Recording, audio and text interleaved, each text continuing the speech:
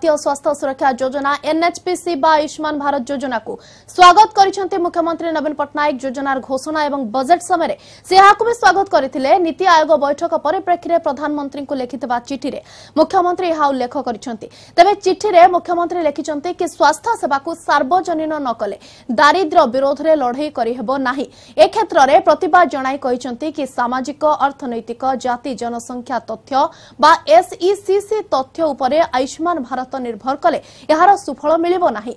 ए तथ्य हिसाब रे राज्यर 8 लाख परिवार बा 40 लाख लोक आयुष्मान सहायता योजना रु बाद पड़िबे। गरीबंकर स्वास्थ्य अवस्था नै एभली उद्वेग रहितबारु राज्य सरकार निज आडू समस्त को मागणा स्वास्थ्य सेवा जोगाई देबा पई नुआ योजना घोषणा करिसेंती बोली चिठी रे स्पष्ट करिसेंती नवीन। सेभली चिठी रे ओडिसा को स्वतंत्र राज्य पाहिया नै मुख्यमंत्री दाबी दोहराइसेंती। कृषि ऋण छाड़ पई जातीय नीति प्रणयन हेले ए दिगरे ओडिसा समस्त सहयोग करबा पई प्रस्तुत थिबा चिठी रे उल्लेख करिसेंती राज्य सरकार।